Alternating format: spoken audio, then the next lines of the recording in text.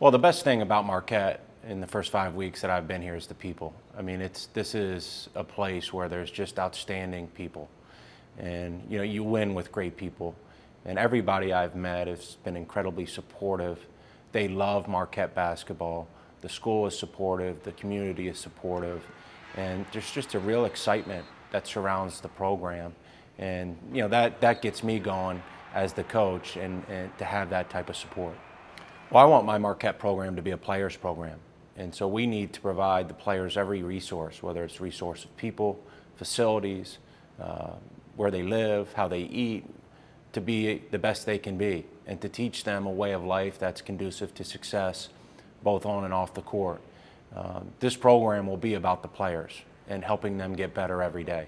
The 8 years I was with the U.S. Olympic team and working with guys like Kobe and LeBron and Kevin Durant, and Dwayne Wade, guys that you're around every day, what you do is you learn from them.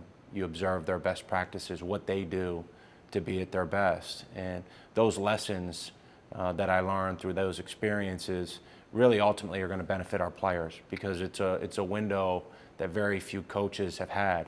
And I can share with them what the best of the best do.